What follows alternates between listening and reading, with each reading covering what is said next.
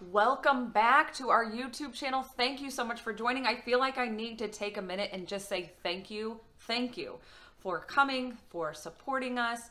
You have no idea what it means to us to be able to grow like this, because it enables us to get out there and share more of the Southwest Florida experience for those who are thinking about moving here or even visiting at this point as well. So this past weekend, we took a little break from work and took our daughter Luciana for her 3rd birthday to the Mote Aquarium in Sarasota, Florida. So a lot of times when people move down or visit Florida, they think about, where are the best places to boat, best beaches, fishing, things like that. But another great perk of coming to Southwest Florida are a lot of the local attractions that Florida has to offer. One place where you can come and kind of explore all of the wildlife that Florida has is the Mote Aquarium in Sarasota, Florida. So we took a little trip there, and we are just going to kind of show you what we experienced. I don't want to show you the entire thing because, of course, we want you to come down here and visit it, but I'm going to show you some of the highlights of what it has to offer, and I hope you enjoy it. So let's take a look. Aquarium! Where are we going? To the aquarium! To the aquarium. We're getting ready to the aquarium. What are we going to see here? A shark. Sharks and what else? Oh, water! What else are we going to see?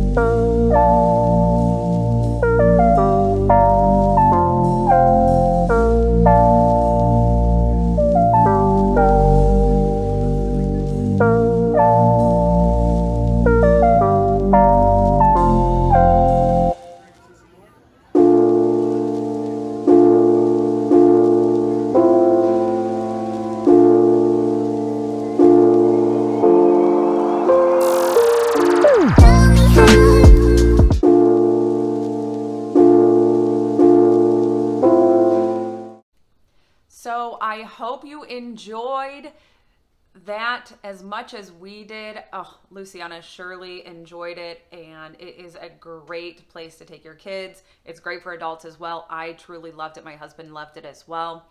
The location is ideal for making a day trip followed by lunch at a number of the downtown Sarasota restaurants. There are so many great restaurants down there to choose from.